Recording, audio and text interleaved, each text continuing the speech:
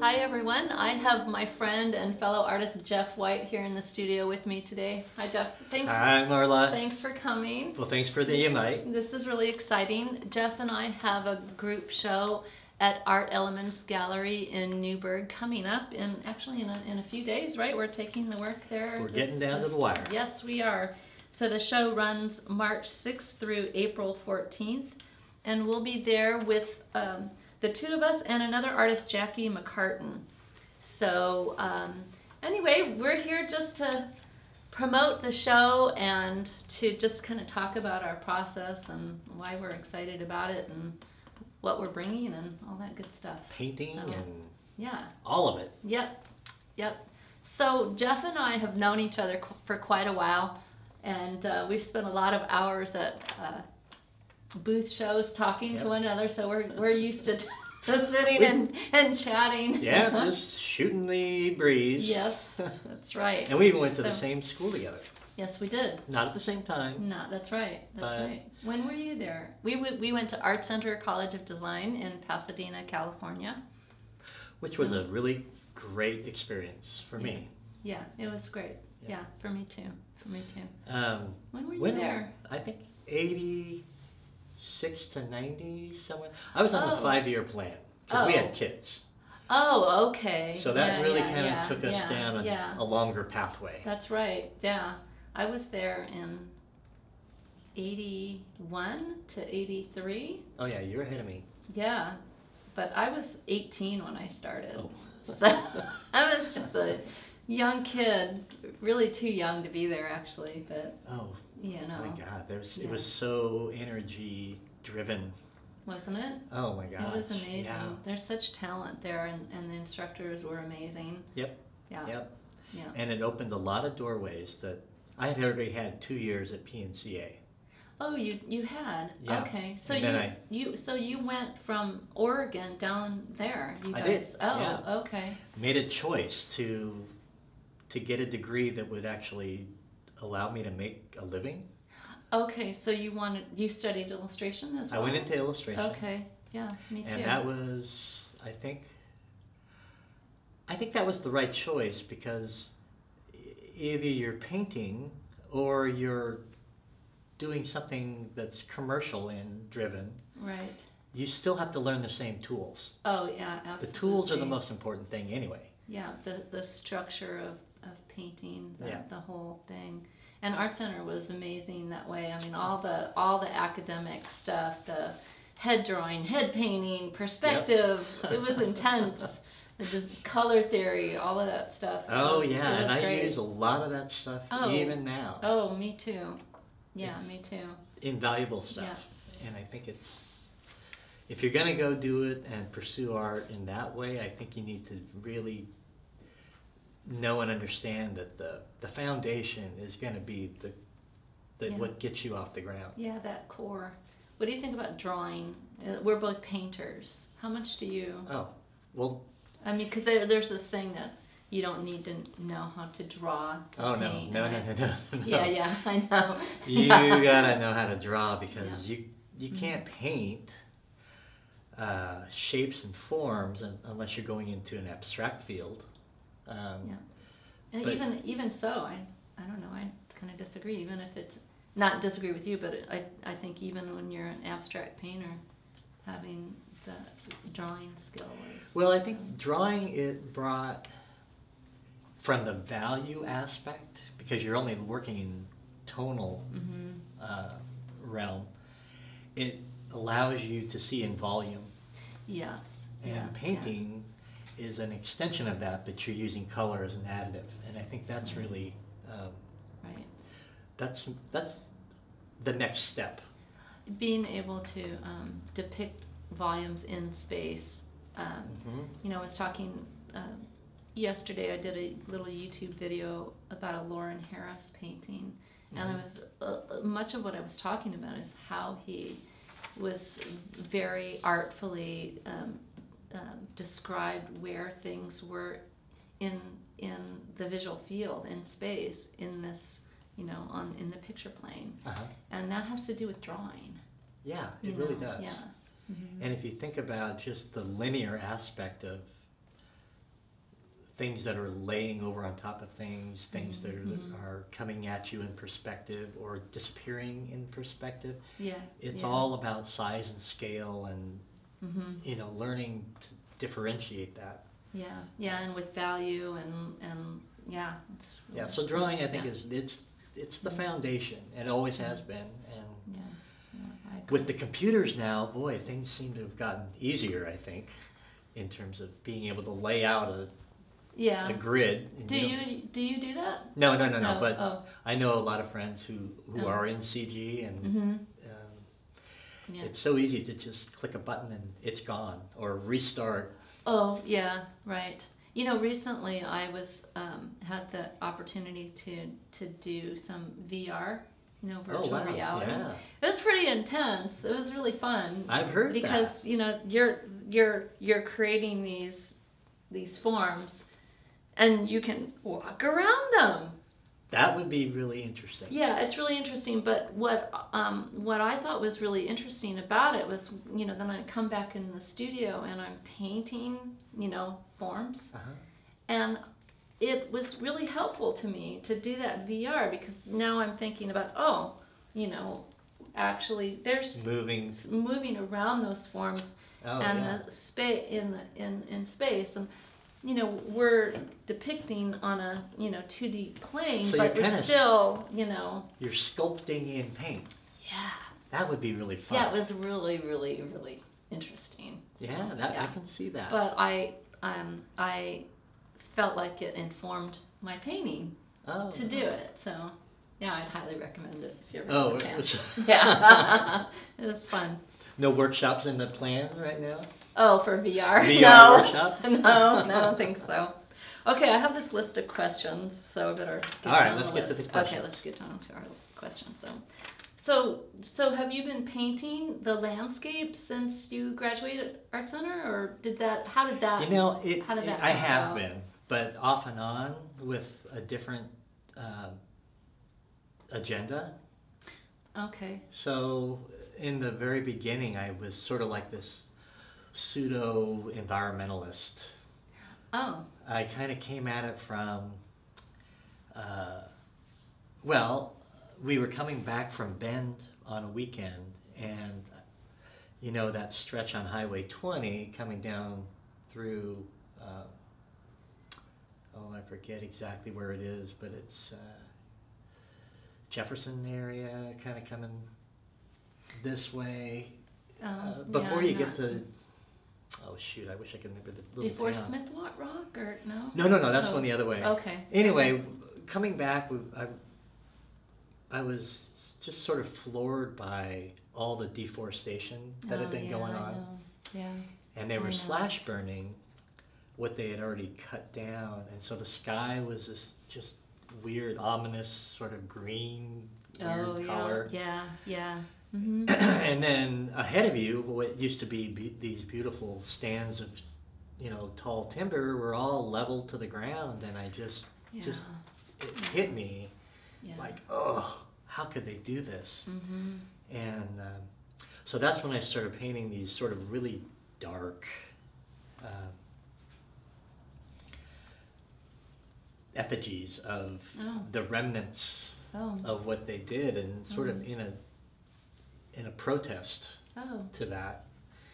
And of course, I never knew that about your work. No, you and I never talked about that. No, that's just how I got started, and then it sort of morphed later on over the years. It got lighter, a little more approachable. Although most of the work I did sell out, still floating around out there somewhere. I don't know where. That's not right. But so what do you think made it move to that lighter direction? Do you think that was age, or what, or did you actually feel less tired? Yeah, I think I made my statement. Okay. Yeah. You know, I think it's. I wasn't gonna bury myself in the environmental, you know, movement with fighting corporations and you know, and it's a way of life for a lot of people. You know, foresting and logging and conservation. That's all kind of intertwined. Yeah. And Yeah. I moved on. Yeah. You know, I wanted Right more on. color in my work. Yeah, I think, you know, I've definitely gone through for myself stages where my work felt kind of dark and ominous, and Yeah. and then you need color. You need something else. I guess that was my Yeah. blue period. Yeah. I've done my share of painting scenes that are no longer there. You know, it's kind of sad when you know that what you painted Doesn't exist anymore. Isn't there anymore. So yeah. Yeah, and that was Interesting. kind of what I was going after was. Mm-hmm. Mm-hmm. Yeah, it's sort of a preservation of the Mm-hmm. landscape and a statement about it. But now we can Yeah. paint things that are a little more cyclical. They come back. Yeah, right. They do. Yeah. And that's kind of what I'm doing now. But that transition period was really bringing more color back into my painting and playing with composition and scale and actually liking it. Yeah. You know? Right. Isn't that amazing that I was actually in my office doing something on the computer looking at some I don't even think it was my paint. I was when I was working on the Lauren Harris little video. There was something in me, and I was like, "Oh, I'm so happy to be a painter," and just, "Oh, wow, I get to, you know, it's such a wonderful process," and I suddenly had this impulse to, "Wow, I'm gonna paint." It's such a I don't know. It's a visceral thing almost. Yeah. Well, and the thing for me too sometimes is that you take nothing, and you turn it into something. I know. And it's so either immediate. That's what I do like is like you can approach something and then just, especially if you've got an idea and it just blasts out, and then you've done that. Yeah. And then you can hand that over. Right. I know.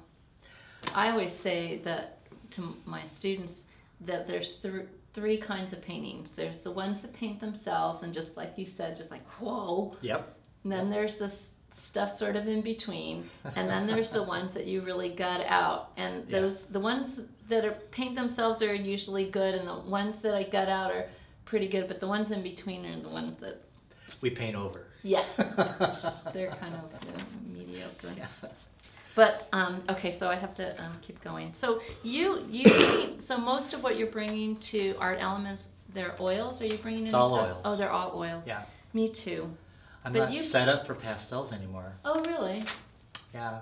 You haven't abandoned them, have you? No. Oh, okay. I'm waiting to build a studio so I can put a good HVAC system in there. Okay. And keep the air clean. Yeah. I don't. Yeah. I'm so messy with the pastels, and it. Oh, okay.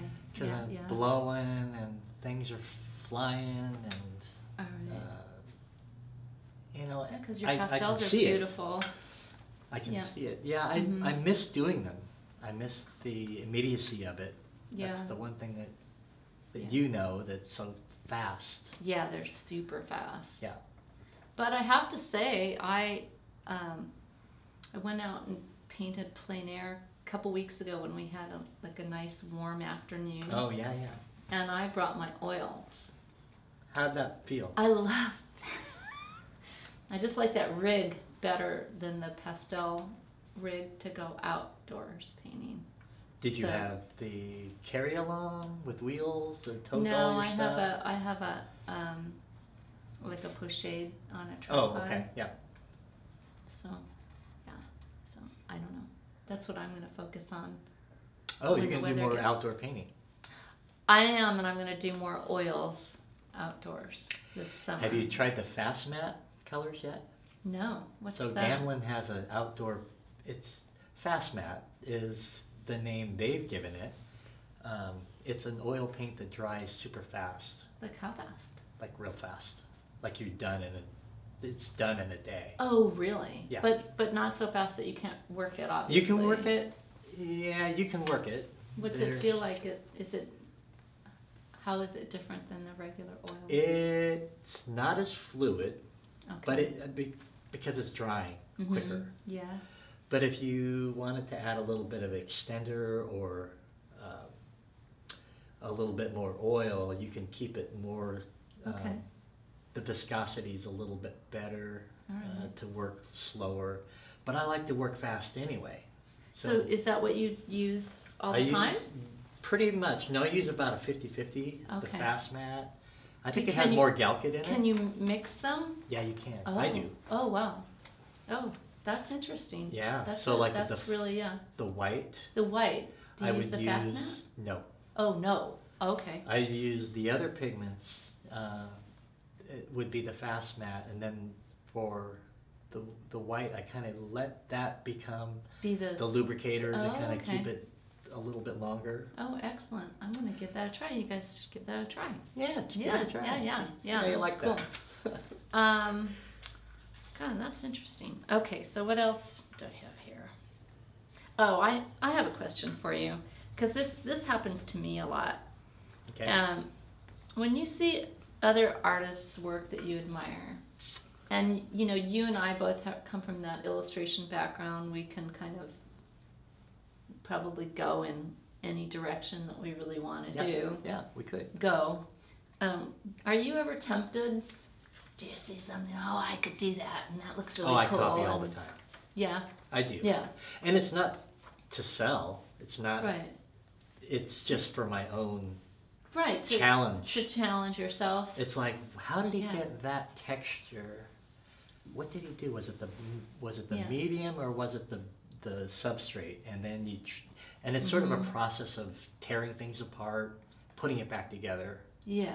And then, just a curiosity. Yeah, it's a curiosity, and I think you've got to be curious. I think you have to be curious, and don't you also think that copying? I mean, that's such a time-honored way of learning to paint. I mean, people have done it for forever, and what was the old saying? Good artists borrow, great artists steal. Oh, really? I don't know. It's like, I don't go there, but I mean, something like that. But I think, honestly, we're all sort of taking bits from one another. Yeah. And absolutely. We probably learn more through other people than if you were just locked away in a box somewhere. Yeah. I don't think that would be. My problem, and it's not even really a problem, but when I have students, they want to be you. There's where the problem in my mind is. They want to do what you're doing and keep almost replicating your work. I think that, of course I do a lot of teaching, and I think that, I have the same thing. They want to paint like I paint. But yet there's something they're yearning for their own style. Find their voice. Finding their own thing. But so I always tell students that, you may find yourself copying me for a bit, but you just kind of gotta let things sort of percolate and you find your own way to your own. And I don't mind people doing that. Yeah. I just when you try to sell it or market it as your work when it's really not your work. Yeah. That's where the issue for me comes in. And yeah. I figured most people want the original, not the Xerox. Yes. Right. It's kind of how I look at it, so I just let it go. That's right. I don't typically, I don't worry about students copying me because I'm feel pretty confident in my own. Yeah. Well, you've been doing it a while, so you've got a base. I do. Yeah. Okay, so tell me a little bit about. We'll wrap up here, but tell me a little bit about what you're bringing to the gallery. And are you taking your work on Friday? Is that your plan? I think it's Saturday. Okay. I'm trying to kind of get my schedule worked out, but everything's done. Yeah. It's just when do I want to make that trip back in there? And I thought it's the 2nd and 3rd, right? Yeah. Yeah. Right. That's this weekend. Friday and Saturday. Yeah. I have to put the wires on mine. Is it Sunday? That's what Sunday is not an option? I don't know, maybe. No. We could call them, I Yeah. bet it is. But yeah, I still have to put all the wires on the backs of mine. So, but Well, I gotta do I'm that done. too. I'm done. Other than The that. painting is done. Yeah, the painting is done. Uh, I had to call it. I wanted to finish that one that's over there on the easel up there, but then it wasn't going to dry in time, Oh. so I just couldn't quite pull it off. That's oil, right? Yeah. Yeah. Yeah. Oil's, And I couldn't get it dried and varnished and all set to go in time. So What kind of varnish do you use? I'm using a red Gamvar. Gamma? Yeah. Okay. Yeah. I mean, I could have, but Do you paint or do you use the Gamasol with that? I use Gamsol. Okay, Yeah. you do. Yeah. Have you ever tried to actually rub out the painting with the Gamasol? Yeah. Okay. Yeah. Yeah. I always thought that was the coolest idea. What do you mean? So if once you varnished it with the varnish, the Yeah. Gamvar, Yeah. you can use the Gamasol to remove the varnish, Yeah. and then you can go back in and repaint. Oh, right. That's just something Right. I've always thought was, Yeah. well, okay, Yeah. I like that. I haven't never done that, but I do that on my little ones. oh, the little ones, that would be cool in the little ones. Yeah. The studies that I do, Yeah. which sometimes end up being magnified into the bigger pieces. Right. Yeah. Me too. I do the same thing. I like that. So my paintings are like this. Oh, yeah. Well, look at those little ones. Yeah. Like that one that's that road, the pathway in the middle, and so there's the yellow one and the one right below it. I think that would make a good big painting. It would. Yeah. So. And that's why I like doing the small yeah, ones, because then you know. Yeah, right. You got it all worked out, and So you can just rock and roll.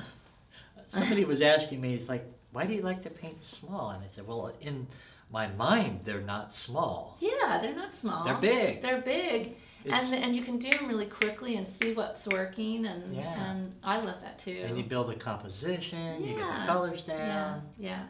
And the other thing about working those small is that they're not precious to me. I haven't made a huge investment either in my time or materials, so I can really be loose and free with them. Yep. I just run through that and then move on to the next one. And so then I might have 6 little paintings, and 2 or maybe just one is suitable for a larger composition. Don't you find that when you have abandoned all of your paranoia about making it right, oh yes, that you have better experience and a better painting? Oh, absolutely. That is it's the key. best. The perfectionist mentality. Also, I'm doing a lot of these videos for the YouTube channels, my YouTube channel, or my lessons, and when I let go of that as well, and I can still have the camera on, but I'll put my headphones in and like ignore that I'm trying to perform. Then I just can just go through. Go, and it's much better. I think there's a marked difference in my paintings from being, making a lesson or making a product and just painting. And I've noticed too that when you're in that mode of production, and you're actually painting to kind of fill a void or a market, they don't always seem to hit the mark or even feel good. As opposed to something that you just busting out. Yeah, when you just get into the zone and you allow everything to come and happen, it's a better painting. It is better. And don't you think that that's such an argument for if you have a show coming up, that you should really allow yourself plenty of time to develop a body of work and not be under that intense pressure? You have to have... Well, I think there's a certain... For me, I'm motivated by deadlines and pressure, but I have to... But within that framework of my calendar, I have to have some permission time to let things sort of Oh, I agree. stew. But there is something to be said about stress and pressure. Yeah. It forces you out of your comfort zone and into another zone. Yeah. Well, we're talking about two kind of paradoxical kinds of things, Jared, but it all swims together, I think. Yeah, and I think for me, even though I tend to be a little more procrastinating than I should be. Do you? I'm really good at that too. When I feel the power of the stress, when I know that, all right, I'm kicking myself in the butt to get going, then I'm motivated to just to turn everything off and then just be the conduit. Oh, I see. And let the energy flow through me. I know. Yeah, you have to be the conduit. It just, you have to do that. Yeah. It's a beautiful thing. It doesn't happen without that. No, it doesn't. Yeah, that's cool. Okay, well, I think that's wonderful. I'm excited to see what you're going to be bringing to the gallery. It's going to be a beautiful show. I think it is. Yeah, and so everyone come and join us. The opening is on, March 10th at Art Elements Gallery from 4 to 6 p.m. I'll be there. Wait, March 10th, artist reception. Oh, but it starts on the 6th. The show opens on the 6th, but the opening, and you guys gonna be there? Yeah, we're trying to figure out a place to stay. Oh, okay. So that is 4 to 6. Hey, Lori, come here. Come on. This is Lori, Jeff's wife. Yeah. Thanks. Hello, everyone. Yeah. Thanks. My better half. Thanks, you guys for coming.